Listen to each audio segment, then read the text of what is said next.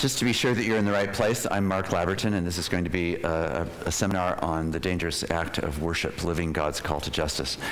And if that's what you thought you came for, you're welcome to stay. And if you're actually thinking you're in some other seminar, feel free to get up and leave and go to whatever that other seminar might have been. Let's pray as we begin. Oh God, how grateful we are that you hold all things together in Jesus Christ, and that you are in and with and for us and the world in every way, that you have spoken in a way that's meant to change us and to refashion all that is as a mirror, a reflection of your reality and glory. So Lord, we pray that today as we think about some important themes that are on my heart and perhaps together on our heart, we believe that they are also even more, first and foremost, on your heart. So may we attend to that and live in response. In Jesus' name, amen. I want to tell you a little bit about my own story that explains part of why this subject has come to matter so much to me, but I also want to have a chance to hear a little bit about why some of you may have come to this seminar. I'm not fishing for anything here. I'm just purely curious of why you would come to this seminar. It will help to set a certain amount of context for what we're going to be doing. So maybe if just 3 or 4 of you would be willing to just stand and just tell us, why did you choose this seminar? What brought you to this particular time together? 3 or 4 brave souls? Yes. What prompted me about it is I have been watching on public television a program called Justice, What is the Right Thing to Do? Okay, put on by Harvard. It's a whole series of right. Extraordinary set of lectures, yeah, absolutely. Great lectures, and that when I saw this seminar available here, I wanted to hear what somebody from a very Christian perspective you have to say about this idea of justice and how it would relate to the idea of doing it in worship, or how that will integrate. So okay, great, good, thank you. Yes? Hi, I came because I'm actually a lawyer who works at justice in a very literal kind of way every day, and I'm really interested in international criminal law and in that realm, so I thought it's really connected to my faith. Great, good, thank you very much. Yeah. Maybe 1 or 2 minutes? Yeah. I came as a youth pastor because praise God that a lot more people are finding out about acts of injustice and trying to do stuff to fix it. But pluralism today says that all justice is the same. And there's something I came to try to find out more about how I can infuse God into the process. Okay, great. That's a very interesting set of issues. Thank you. Yes? I came because I have found that this radical worship for justice, whenever you do talk justice, you're really on the edge. And I thought I would see how you handled that very dangerous worship idea of actually worshiping for the sake of justice. I hope you do a really good job. So you can just be my prayer partner over here as this goes on. I have a couple of friends who have read your book, and they really appreciated it. And I'm taking a class in my undergrad right now about Christianity and social justice. It's called Micah's Challenge. And I'm also, I don't know if you're going to get into this, but how corporate worship lends itself to leading a congregation, the church, into positive social action. Great. That's fantastic. Yes? I'm part of a church in a pretty unchurched area, and so one of the things we've been doing on 4th Sundays is actually having people meet to go out and serve, and some people love it, and some people think we're crazy, but it's brought life to a lot of people, and so I want affirmation. Great. Well, my own story is that I grew up outside the church, and I grew up with, not only outside the church, but with very deep anti-Christian sentiment, bred largely by my father, in part through some really negative experiences that he had as a kid that affected how he saw religious people. and religious ideas. And the main core of that would be for him probably this deep sense that what religion always did was make things small. I said a little bit about this to some people the other day. The sense that it takes what is really great and glorious and makes it something less significant than it would seem to otherwise be. It's a small theological box, or it's a small liturgical frame, or it's a small set of ideas, and it just takes this big, wondrous, amazing, staggering reality called the world and the cosmos, and it makes it less than it actually is. Now, growing up in that sort of instinct, it was not just sort of a classic rejection of the existence of God. It wasn't a rejection of so much theological ideas as much as it was a theological frame that, in its implications, took you away from life. If my dad was about anything, it was about an understanding of deep engagement with a real world that was complicated and needy and creative and full of passion and discovery and mystery, and all of that was just sort of full of my dad's spirit, but not connected to any fundamental framework of meaning that would be outside himself. So as a consequence, that had its own limitations, but it also meant that I was bred in a context that meant be alive, and then on the other hand, don't do that if you want to. You will have no chance of doing that if you do that in the life of the church. I came to faith in Christ really through reading the New Testament. I didn't have any Christian friends. I didn't hang out in a Christian group. I didn't go to church. I didn't have any of those contacts. Through a series of circumstances, I started reading the New Testament for the first time. I just found myself being lost really in the Gospels, especially in the Gospels. And with this sense that Jesus had such deep identification with the doubt of my father toward religious people and toward this smallness, that so much of what Jesus himself seemed to suggest about why the scribes and Pharisees were problematical was that they took God's great revelation and made it something that was, again, so much smaller than it intended to be. And yet I could see that there was a human proclivity towards smallness. That's one of the ways I think of defining sin. And there's a human proclivity to simply management toward things that are just, we want to exercise control over. And again, that tends to bleed towards smallness. But my faith was awakening, and I was beginning to know the God of the universe. And my mother's faith, which had been really latent for decades in her life, began to awaken. She attended a church that was not far from our home, and she met a pastor. She told the pastor that her son had had, quote, a religious experience. That pastor said he wanted to come and call on me, something I was not particularly excited to hear. And so on this particular day, an otherwise beautiful day, he rolled up to call on me.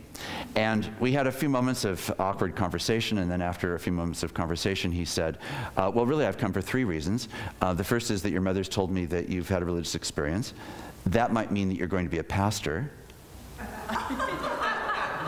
And thirdly, I just finished doing a Doctor of Ministry degree, which was a study of the pension plans of all the major denominations, and I wanted to be sure that you knew which one had the best pension plan. Now, silly me, I had thought I had begun to know the God of the universe, that all reality was just beginning to truly open up in this vast, staggering, wondrous way. But the person that represented that gospel now in this moment to me really just said, no, it's actually about a pension plan. Now, if there was any one experience that defined everything that justified my father's convictions, it would be that moment, right? If there was a person walking in to demonstrate to my dad why this is worth avoiding, it was that moment, right? So the amazing thing was to realize that I want to believe that man had better days. I want to believe that he had a bigger gospel than that, really. But what I do know is that there is incredible shrinkage that tends to happen because of our own spirit, our own mind, our own profession, our own denomination, our own anxiety.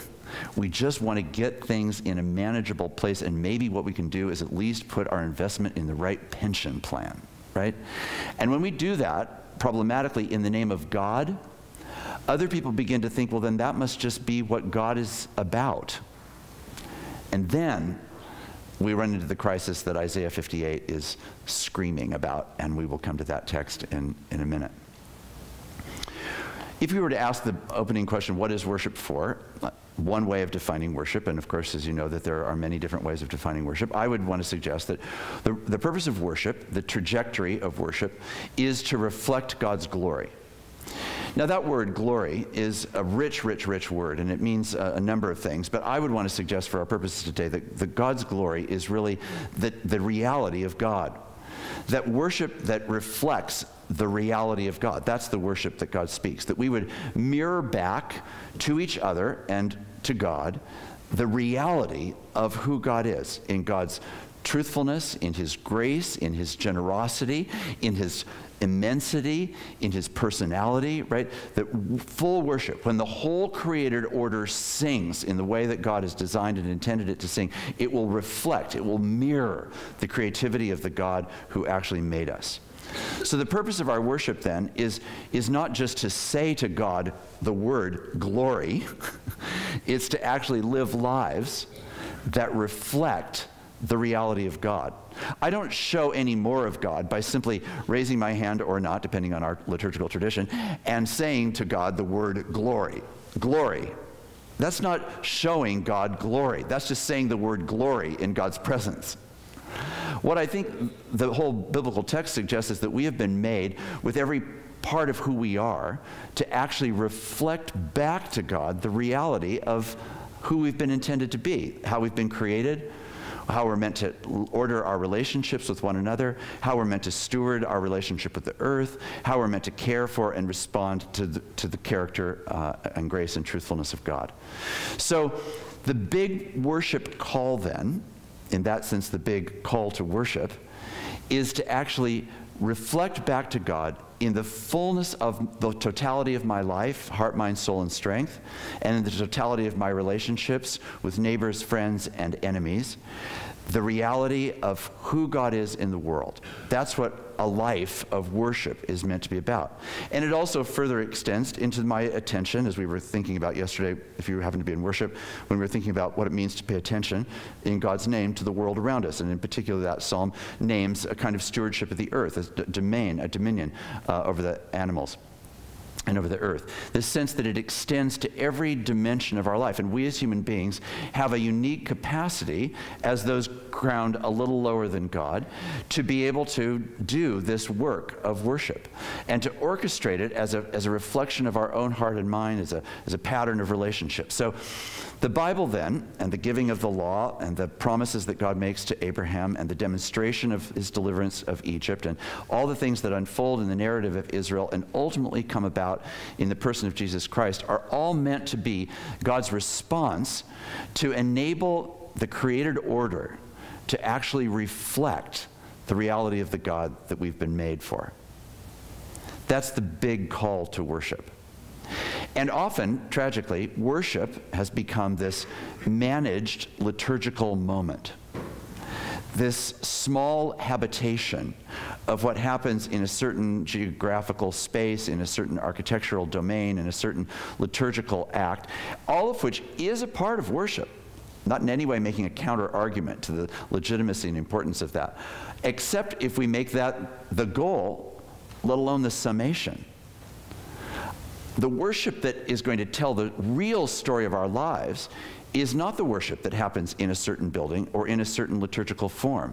The worship that I think is actually the worship of our lives, which we're meant to demonstrate, the worship that God measures most seriously, is not actually precisely whether we got the call to worship right. Not exactly whether the unity of theme from start to finish in a service is all that it could be. It actually is going to be whether or not our life, the sum of who we are, in relationship to God, in relationship to our neighbors, and especially perhaps in relationship to those at the margins and those who are our enemies, whether in fact we live there in a way that reflects the character of the God that we worship. Let me give you an example of what I mean. And it is a key text. It's a key text on this whole theme, and it will give us a way into reflecting on it, I think, a bit more. Probably you know it very well, Isaiah chapter 58. A text written at a time when Israel is probably already in exile. In any case, a text that is that's about the crisis of worship that, as God sees it, in Israel's life. Shout out, do not hold back. Lift up your voice like a trumpet. Announce to my people their rebellion, to the house of Jacob their sins. Yet day after day they seek me and delight to know my ways, as if they were a nation that practiced righteousness and did not forsake the ordinance of their God. They ask of me righteous judgments. They delight to draw near to God. Why do we fast, but you do not see? Why humble ourselves, but you do not notice? Look, you serve your own interest on your fast day and oppress all your workers. Look, you fast only to quarrel and to fight and to strike with a wicked fist. Such fasting as you do today will not make your voice heard on high. Is such the fast that I choose, a day to humble oneself? Is it to bow down the head like a bulrush and to lie in sackcloth and ashes? Will you call this a fast, a day acceptable to the Lord? The crisis that is laid out here in the first part of chapter 58, I think, is this crisis of what I want to think of for a moment is the crisis of as-if worship. As-if worship. Israel, if it believed it had anything right, it had worship right? They had the right God, they had the right law, they had the right temple, at least as long as they had a temple. They had the right sacrificial system. They had a right picture of how it was that they were supposed to observe the keeping of the law. They had the dietary practices. They had all the orchestration of the machinery of a life of worship. And all of that in some way was really clearly in view, it seems to me, when in this moment Isaiah speaks in God's name to the people of Israel and says, this is what God thinks of your worship. Oh, you are highly attentive. You are highly attentive to your worship.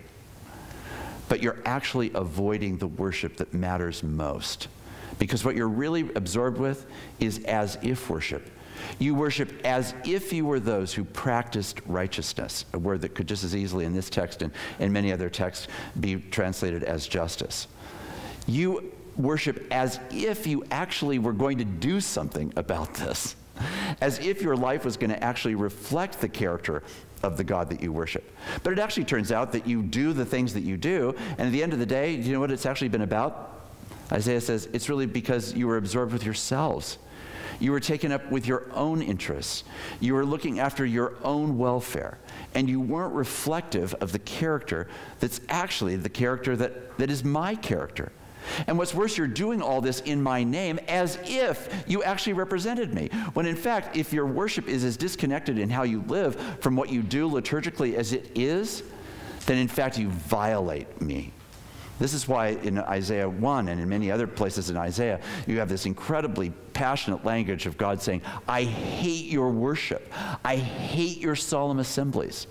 Now sometimes we get involved in debates about the idolatry that had also begun to infuse Israel. Okay, fair enough, but if so, then we need to actually consider our own idolatry at that stage and not use it as a way of excusing this to be a text about their idolatry, because if that's the case, we've got plenty of accounting to do in our own terms about our own popular idols. But here, the way that it's what's described is, but what's been disconnected is that you have a whole set of liturgical practices which are unhinged from your moral, ethical, public life. And that exposes the injustice in you, which then shows the inadequacy, the barrenness of your worship. It is as if worship. They ask of me righteous judgments. It's a word spoken here in a kind of bitter irony. You ask of me righteous judgments, the very thing that God is going to be doing in this very text. Oh, I will give you righteous judgments. But you ask of righteous judgments that are going to serve your interests. You're asking me to answer your prayers because your greatest vision is for your welfare. All of this is part of the bankruptcy, the profound bankruptcy, and the permeating crisis that this causes in Israel's life. So why do they fast?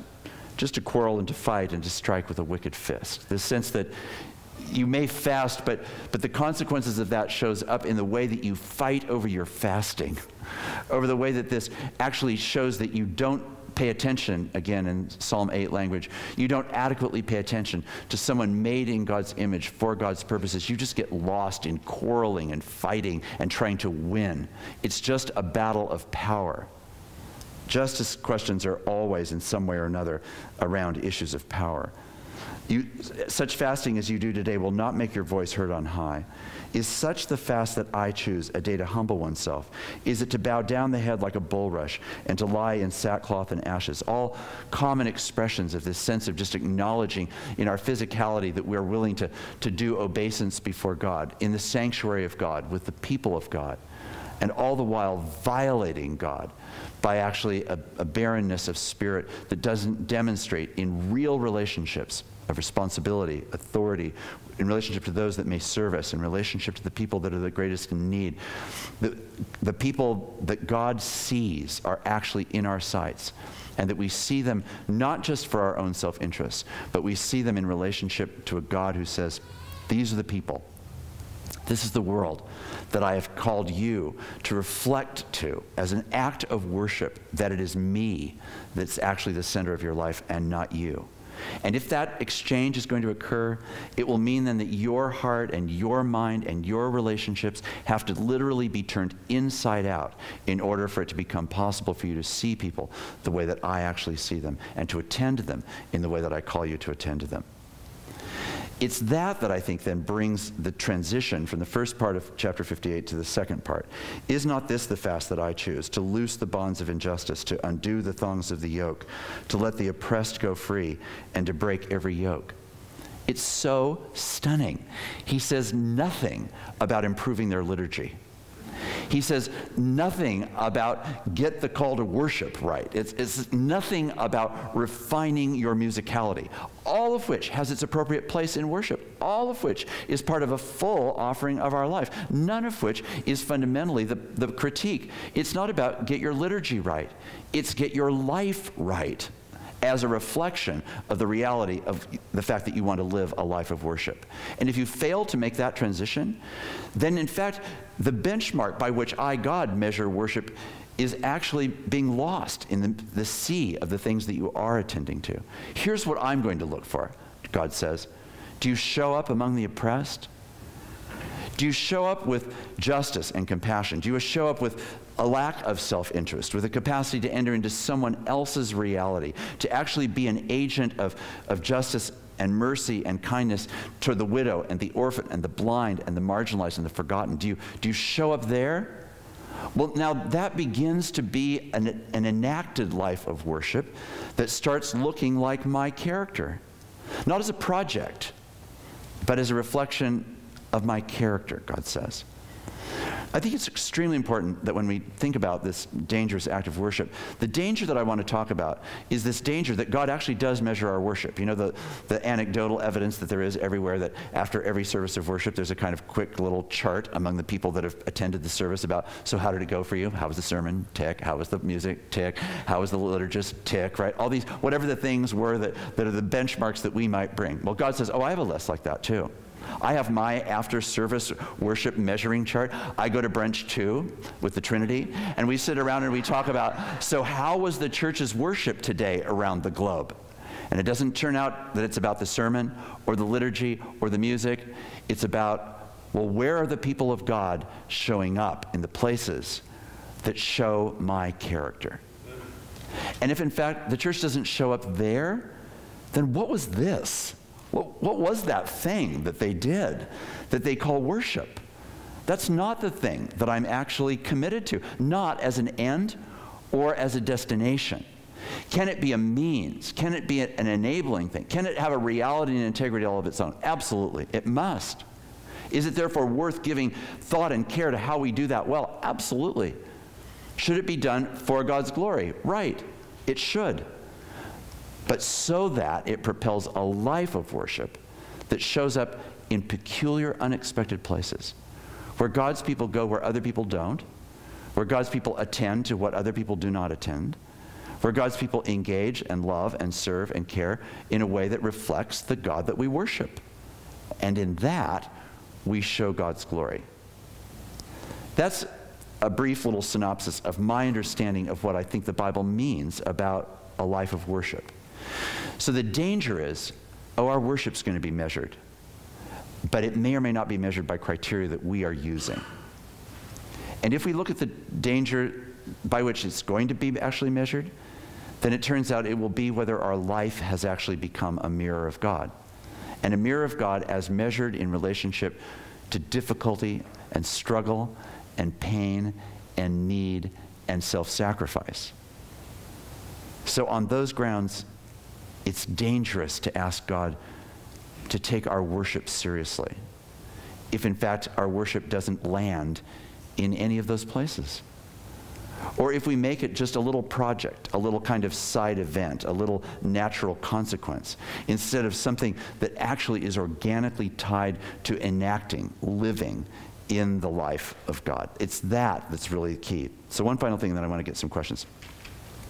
The core of this is that we're not taking on concerns about justice now as an add-on to worship, like a little sort of extension, a little special offering on the side for those that are especially motivated, right? This is not a project for those who happen to be, quote, social justice minded. That's not what's being discussed here. This is about, are you going to be a people that reflect my character?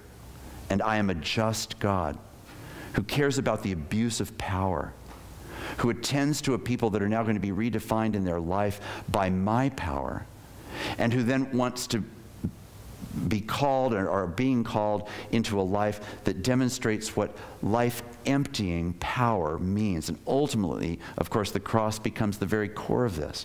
So that Philippians 2 is the enactment of God's demonstration of an inverted world of power, in which worship then reorders all forms of power. It reassembles reality every time we gather together, and it enables us then to go out and live in the context of the world in which we are a part, where there's so much need and concern. We live in a reordered world where power has been clarified in light of what really matters and what really doesn't. And it's no longer then meant to be an agenda set by a culture that's self-interested, narcissistic, and self-absorbed, but centered instead by a God who intends an entirely different way. That power is to enable human flourishing, where every person, crowned a little lower than God, is meant to be seen and known and loved and drawn by that into an experience of the reality of their full humanity. To do what? To give God glory. So let me pause there. I want to go on and say some things about worship practices in a way, but just let me see if, I don't know how much of any of this is really familiar terrain to you. You want to throw tomatoes? I mean, whatever is fine. So I have a question. One of the campus ministers at the college I study at said that we sing our theology is, I believe, true. And I mean, whether or not I should have done this, I go to some worship services and I make judgment calls on whether it's kind of honest worship or not. And though the language is similar, it's not exactly the same. So I have to believe that the words and the liturgical practices that we use are actually really important. Absolutely. And so even though ancient Israel may have had this right liturgical practices, they can't have been exactly like, they might have been using this right language, the right actions, but they would look different, I believe, if it was actually flowing into their life, which makes the way, the liturgy and the words that we use and the language we use unbelievably important. Right, but the direction of the inference of your question is the part I'm trying to get at. So the inference that you're drawing from that observation, which I think is true, is what exactly? Well, what am I trying to ask? Yeah. Is it that the inference of that observation would be we should work harder at our language? Well, it's just, you were saying that God in the second half of Isaiah 58 didn't make any judgment calls on the liturgy. It was all about the ethical life and public life of Israel. Right. But I'm just, you probably agree with this, but I'm just trying to say that it's actually still really important, even if it's not mentioned. Right. It is still really important. And therefore, it makes it all the more shocking that, in fact, it's not in the second half of Isaiah 58. And I say that not to discredit its importance, but to acknowledge its insufficiency as an end in itself, right? So if we actually were to say, well, then the resolution to this needs to be that Israel just needs to, it would get there, that is, it would get to the point of being a people committed to loosing the bonds of injustice if we had better liturgical language. I think that's not true. And the reason I would say it's not true is the incarnation. We are not actually saved by words. We're saved by the Word, a living reality of being in the world, which involves language, and in that sense it involves liturgy, it involves religious forms, it involves religious practices and rhythms of life of all different kinds. But we are saved actually by a living Word who is the incarnation of this. And I do not think it's pushing too hard on this language to suggest what the second half of Isaiah 58 is suggesting is that we, the people of God, are meant to be a living incarnation of God. That is our worship. Now, as we seek to do that, will we find it really helpful, maybe even at times we would almost say essential, to find better liturgical language, tools, and implements to mature in that way? Yes. But this is where I think I live in a certain amount of admitted tension between a suggestion that says, if we just had better liturgy, and this is maybe not what you're suggesting, but there are plenty of voices who would say this, if we just had better public worship, we would have better public life. Well, on one level, I'm quite happy to acknowledge that. Sure, would that help? Absolutely, it would help. But what I think is being called for isn't even that as a passageway. It's just like, get out and actually start living the life that you've now had multiple decades of refining at any given moment out of your liturgical practices, and start showing up in the places in the world where actually the evidences of God's presence is going to be outside the bounds of the liturgical frame. So I want to acknowledge the importance of what you're saying, and I also believe that this text pushes us to actually not retreat into liturgy as sometimes the people of Israel and the church is prone to do. We just need to get the liturgy better, which is really, I think, not what Isaiah is saying, nor more significantly, is it what the incarnation is saying. Good liturgy wouldn't allow you to retreat into it. It would push you out. Touché. I would agree with that. Yeah. Mark, do you think some of this is perpetuated by the pastors as well? Your experience, and how do you communicate to the church something like what A.W. Tozer says, where if you only worship on Sunday, what do you do the rest of the week? Yeah. Well, one of the ways I would communicate that regularly was to stand at the I mean, it was permeating our services, but one of the ways it would come out would be at the end of the service of worship, and I would say, now we come to the most important part of the service. Will we or won't we live our worship? As we leave here, and as we anticipate coming back next week, what we're going to be doing is actually living a week of worship. What we've done today, we hope, is a piece of enabling you to do that. And this service will be judged not by whether you liked the sermon or didn't, whether you liked the music or didn't, but whether or not you enact its life. Now go and live your worship and pronounce the benediction. And I think, in a way, it's a way, one of many, many ways, of trying to just simply reinforce the most important forms of worship are beyond the liturgy. Yeah, I was going to say in response to the young man that liturgy is intentional, that liturgy in and of itself means the work of the people. Right. That is our work. We work together. The liturgy extends beyond the doors of the church. Right. It's all that we do. Right. So I think as pastors or as worship leaders or whatever, Yeah. an opportunity to communicate to the congregation a different way of looking at worship. Yes. Maybe to your congregational meeting and say, this is how the life of worship of this church, it extends from all the way over here to all the way over here. Right. It has a fuller vision beyond just music or beyond just Sunday morning. That's right. Just this limited window. Yeah, that's right. That's exactly right. Yes. One thing I think worship is able to do is to accomplish the kind of vision that you spoke about in Psalm 8. Mm-hmm. Right. Or that we talked about here in terms of seeing people that otherwise would be neglected. Because you can see it in Jesus preaching himself when he's asked about eternal life. Right. He tells the story about the Samaritan who sees and acts Right. for someone that otherwise he would have neglected. That's right. That's right. I'm curious about whether you've done any meditating on the relationship between compassion and justice, and the gift that perhaps worship can prove to be as a catalyst. Well, I think worship holds the whole character of God, which involves justice and compassion, among other things, right? So one of the gifts of worship is that it allows, it's multi-textual, multi-denominational, and multi-referential, right? So you're working on many dimensions of the one that we name as God in Jesus Christ, who's clearly not a small project to try to name or to label, right? So I think the richness of what worship creates is an opportunity as a community and as a pastor to be able to lead people into different dimensions of engagement, reflection, consideration with who God is. And hopefully in that process to grow greater and greater souls, hearts, minds, strength, to be able to actually then reflect that as we leave this space. So I think that the definitions between compassion and justice probably have to do, at least in my reflections, it's tended to have more to do with an empathetic identification with a person in need, which is always mutual and never just unilateral. So compassion is a relationship. It's not just a commodity that I as a person of privilege have to give to somebody who's in need. Even when I'm with a person in great need, I am also the recipient of their compassion in this exchange, or their potential compassion in this exchange. So, and that's also a reflection of the reordering of power.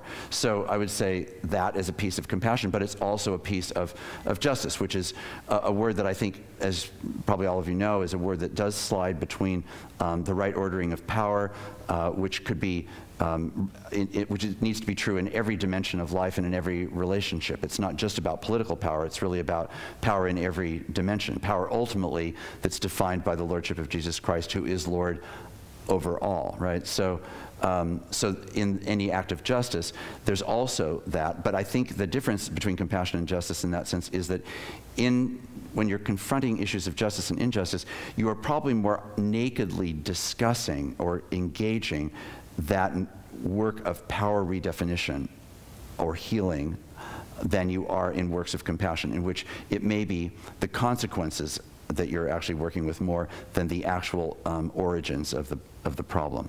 Does that make sense? Yeah. Yes. What are some of the most effective ways that you have seen to move a congregation into the life of sacrificial love that we see in Isaiah 58 with justice? Mm-hmm. Well, I think, first of all, you have to take on the big project of helping, of realizing that as a pastor, as a pastoral theological leader, that you're engaged in a long work, and that work is still going on in you, and it's needing to go on in your congregation in different ways, and that there will be, it's a long process. So there's no flashpoint, there's no bumper sticker, there's no fast way of accomplishing this. It's not done by a video project or a short-term mission trip or anything like that. I'm talking about a long-term project of transformation, and a long-term project of transformation among a really diverse group of people who have all kinds of history and issues in their life. So I do think clearly that one of the key pieces of this is just biblical, right? I think that a lot of the anemia of the church is biblical ignorance. So part of it is that.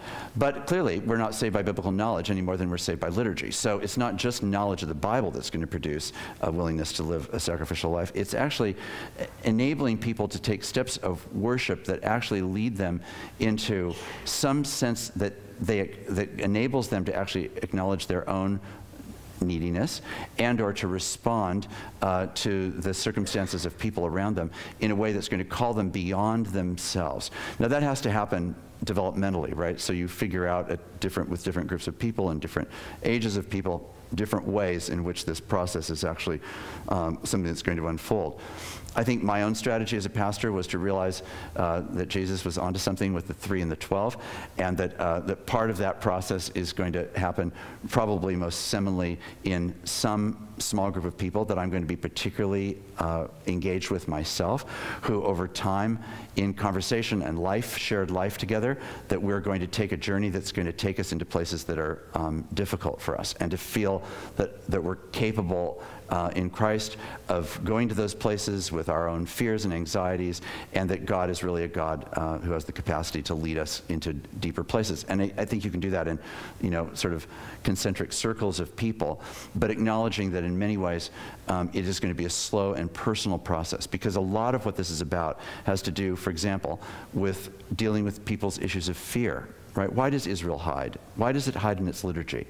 Because it's just easier. I mean, liturgy is just like way safer to manage than anything to do with engaging in the raw reality of the abuse of power in the world, where people are, for example, the victims of violent oppression.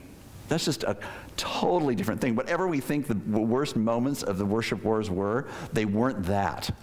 They weren't being sold into a brothel. They weren't actually confronting an oppressor who holds you in bonded slavery. They weren't systems of injustice that leave you namelessly lost in a sea of extraordinary need with no capacity, no leverage point, no place to stand, right? If you're going to engage that, you're going to come in contact with your own fears at a level that is probably a lot more than most of us, thankfully, would otherwise do. Why do we do that? For the same reason that we're exhorted in Philippians 2 to Jesus Christ, who, though in the likeness of God, did not regard equality with God a thing to be grasped, but emptied himself. So how do we practice self-emptying? So I think with leaders in a church, in new members classes, in whatever your process of that may be in your congregation, to in some way fairly regularly be talking about the fact that really being part of the company of God's people is to enter into community of suffering, to community of identification with people who suffer, to be people who carry burdens. That's one of our vocations. We do it not out of a kind of legalized duty-bound oppression, but out of a sense that this is actually what causes life to flourish, that we seek human flourishing made in the image of God, and therefore, of course, we would come alongside those, and of course, that means that my flourishing, which is manageable when I live in my own privileged world, is going to be undone by the disruptive influence of people whose lives have very little of the privilege that I have. There was a time not long ago where I had this silly thing happen where I left my computer on an airplane. Now, in this moment, you know, the personal crisis was I just need the computer and I need all the information in the computer. Okay, that's its own crisis. But the much more interesting crisis to me, even in that moment, was, isn't this interesting? I am so seldom in a place where I have no power to get something that I'm entitled to. Well, now that's worth sitting with. I am so seldom in a place where I am without power to get what I'm entitled to. It's my computer. I'm entitled to have it back. It was an innocent mistake. It's now in a system, in that case, Southwest Airlines. It's just in a system. And you call and you get the machines, and then you get the clerks, and they don't ever tell you the same things, and eventually, astonishingly, I want to hustle to say, 9 days later, I got my computer back. But in that season, I did every day try to make time to just reflect on being, in a small way, more powerless than I usually am. Now that is really worth identifying with. And then those moments of realizing, I have so far to go. I am handed life in so many ways as a tall, white, educated male in North America with education, with a healthy family, with a healthy body. I mean, and the list goes on and on and on and on of my privilege. And I don't share that with about 2/3 of the world, at least, if not more. So how do I enter into that point of concern? An example that I'd like to bring up through our church. We have a food pantry. Okay, and this developed. It's a God thing, we think, but we serve these people food every week, and so that's our compassion. Yes. But then you get into a situation. There's a registration for this. Families are allowed to get one basket of food or two, is what we hand out each month. But people find ways around that. Okay? So now you get into this justice part. Okay, do you point out or try to eliminate the injustice going on? Right. Somebody is taking more food than they're entitled to. Right. And then you have people who work in the pantry who are from a recovery community. Right. And they see an extra loaf of bread. Right. Do you teach them that that's not proper? Because we as the volunteers, we don't take an extra loaf of bread. Right. Well, and it puts us right into that vortex, which is both a function of real justice and a function of sociology, right? So some of what you've just said is really what I would call justice, and some of it is a sociology of practice that's kind of a cultural definition of fairness, right? And so part of it has to do with how do we negotiate that. So if you live in some communities, fairness isn't at all defined as you've just defined it. I identify with your subculture, so I totally understand what you're describing, but I'm also aware that I'm in other communities of people because of their ethnicity, their context, their social setting, where in fact some of those premises would really be quite debatable, quite debatable. So, and it would be debatable even by Christian people who would say, I'm not sure that that's an issue of justice. Now, the point there isn't to get lost in a theological or even a philosophical debate about the nature of justice, as much as it is to acknowledge, what does that unmask? It unmasks all kinds of issues of power, right, that have to do with who gets to define the rules, who gets to define how many meals is right, who gets to define and control who gets it, who measures whether people have taken it or not, right, etc. It's really, it becomes a, absolutely they do. And this is what causes burnout, right? Because often what causes burnout when churches decide that they're going to become minded in this way, then they sort of give themselves to a certain project mentality. Then the project mentality either gets wearing or it turns in some way that feels sort of distasteful or awkward or whatever, or you get up with an argument with the other volunteer at the place where you're volunteering because you have colliding visions of what you're doing, and now you're having a hassle with each other, and you just one person just decides, I just can't go there, and they say that it's really because they need to do something else with that time, but really it's because they are trying to avoid the conflict with the person that they're volunteering with, right? Now, what I think is so interesting is that all that is the stuff of worship. So what all that stuff is about is actually coming back again and again and again to saying, so now how does the God of Isaiah 58 actually look upon all those moments? And how do we as theological or pastoral leaders in our congregations help people to step into all those places? So how do you gather the leaders that are having this and reconsider, how do we want this to be? So I think of friends of mine that are involved in a food pantry in San Francisco who have a very extensive food pantry. They feed about 800 families a week. They began to get into this tangle, and they did so for probably 5 years. And then they realized, you know what? We can't actually undo this by a system. That's the problem of the law, always. We can't actually finally resolve this with a system. What we're going to do is trumpet with generosity. So we're going to back off and have, in that sense, no rules. And we're going to be absolutely vulnerable to its possible abuse. And then we're going to see what happens. Now, they did it as an experiment. They started with just saying we're going to do this for 6 months. That extended to a year. That's now extended to many years. And now there has been an equilibrium that has been established in which they now have a sense that they're completely police-free in that sense. There's no sense that they're trying to boundary this. Is it abuse? They go, yeah, it is sometimes abuse.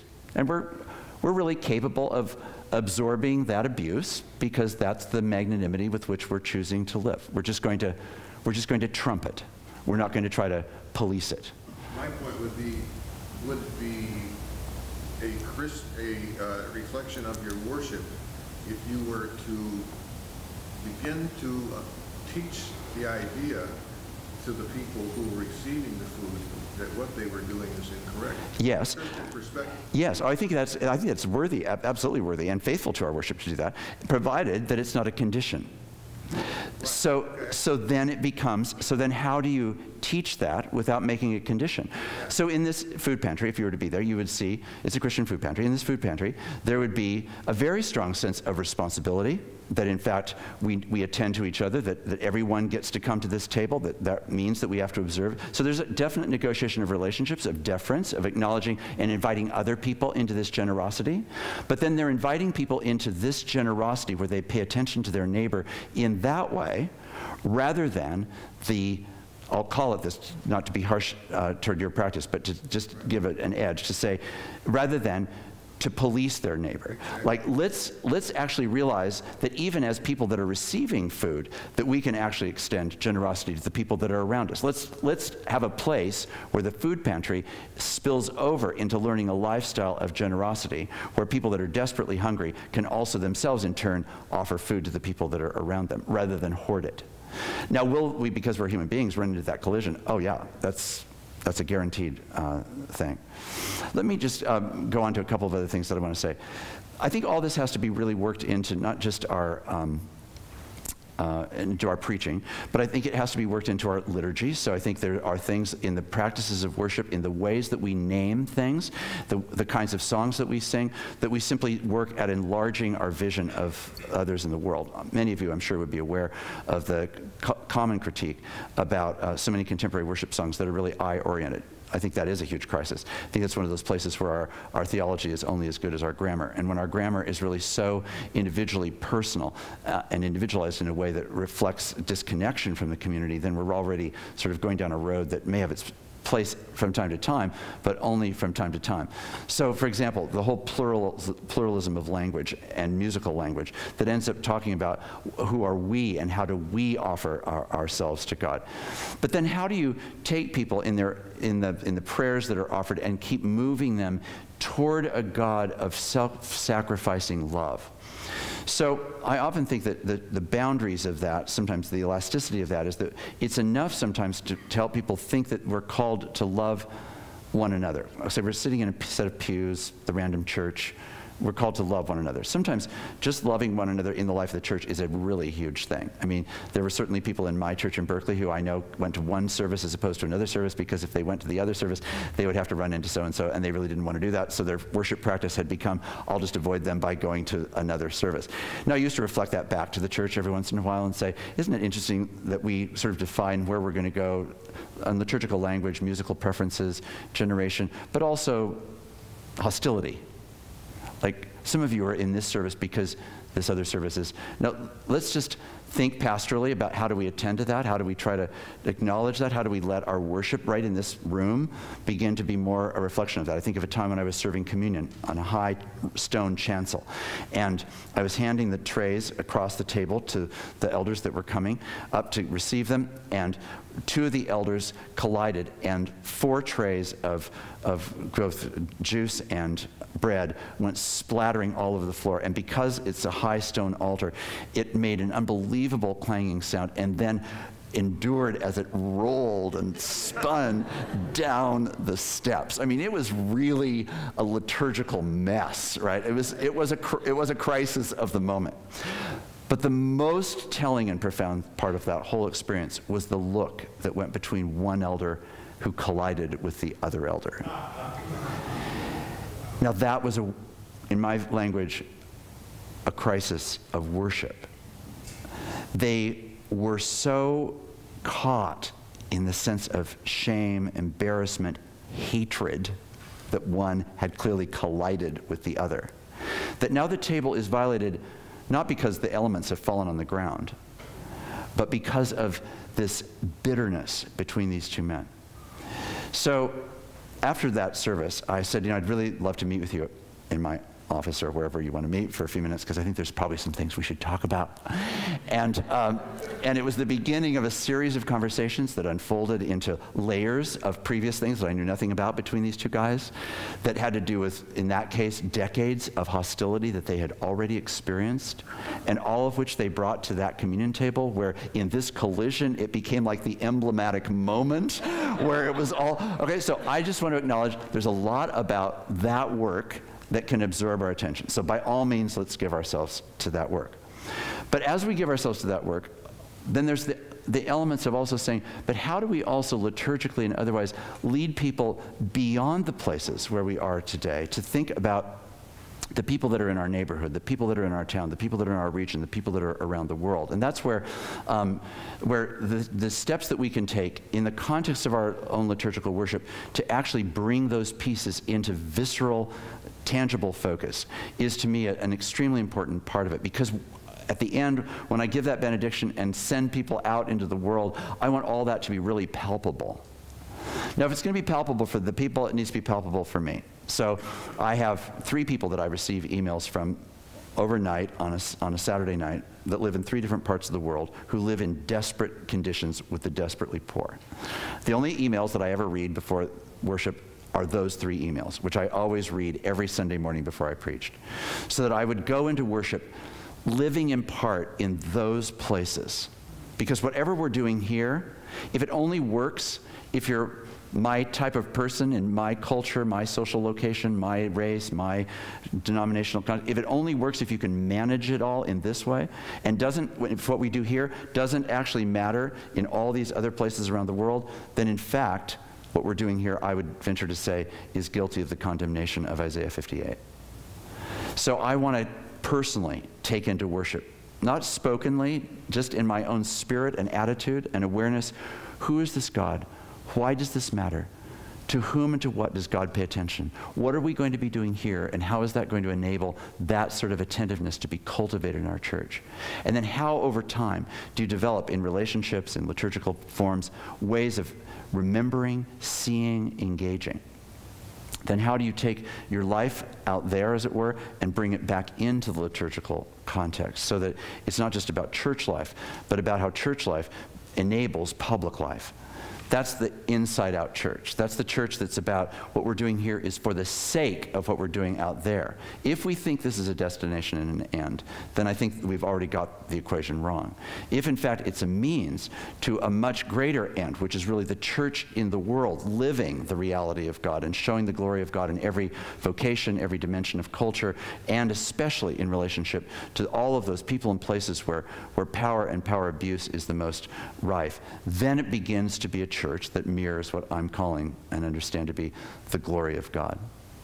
So it comes down to really tangible acts. It comes down to trying to get out of a project mentality. It's about how do I begin to practice and write liturgies that are going to enable us to lay down power?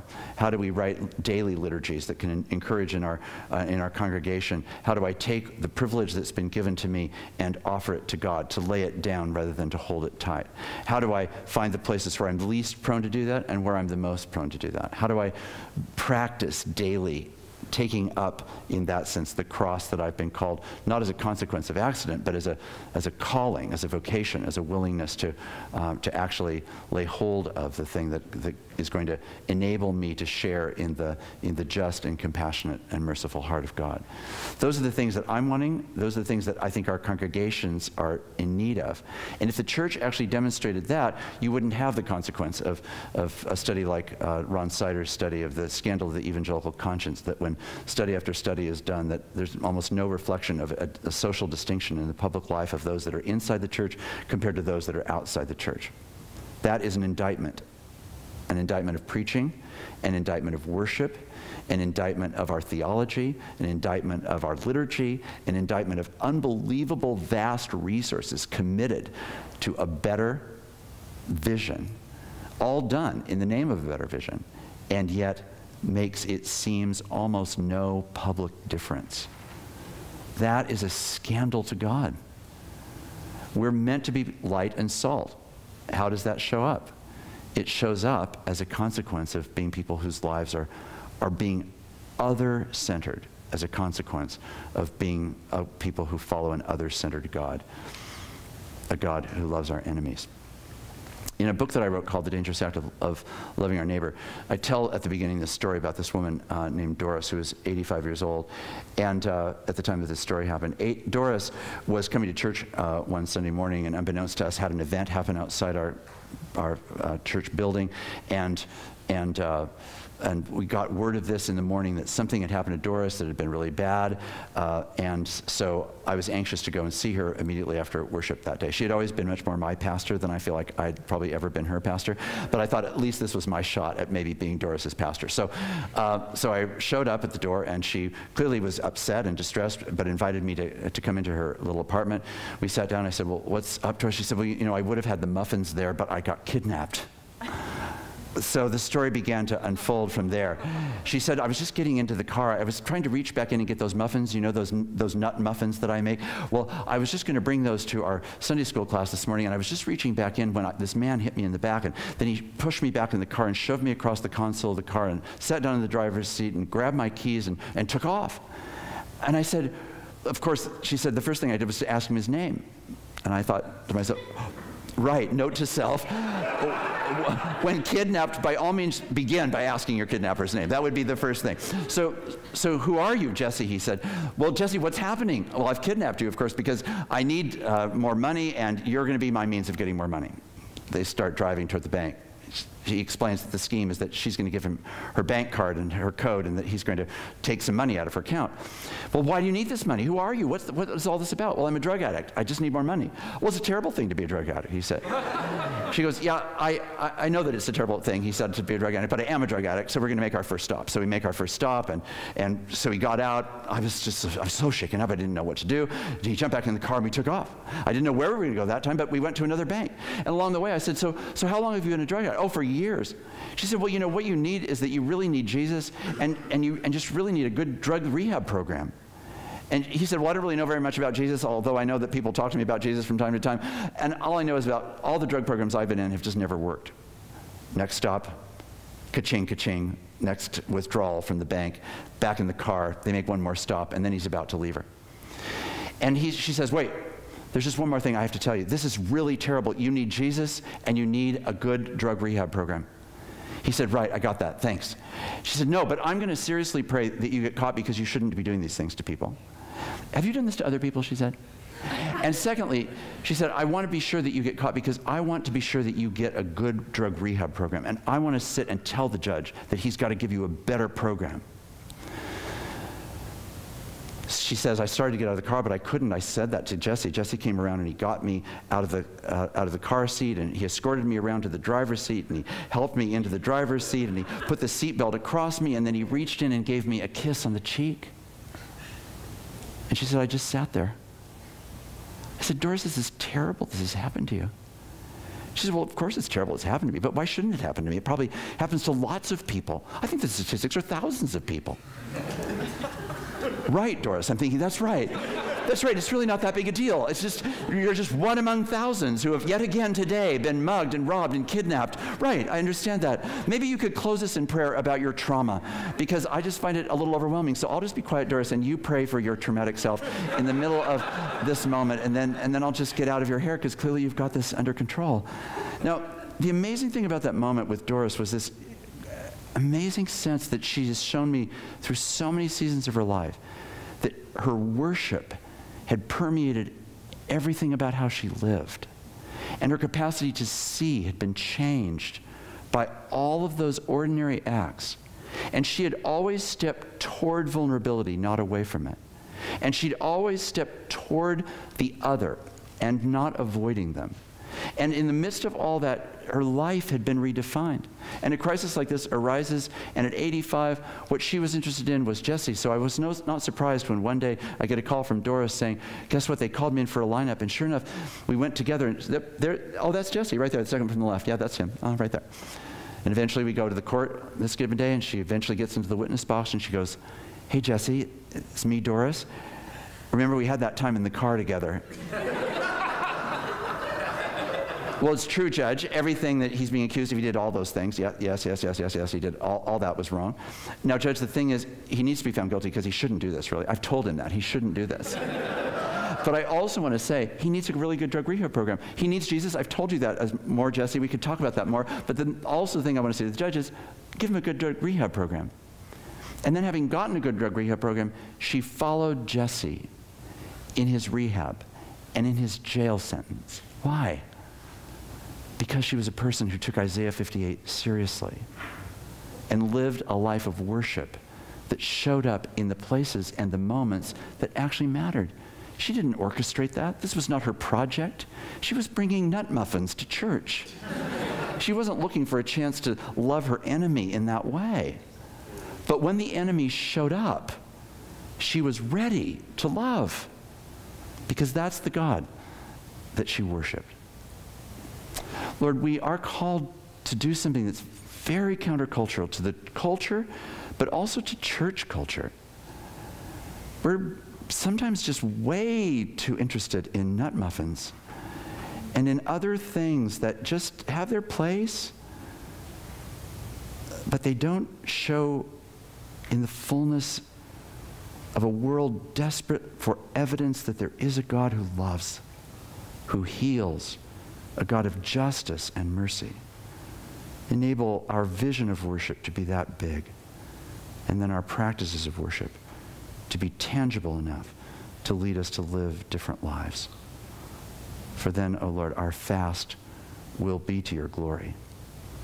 in Jesus' name. Amen.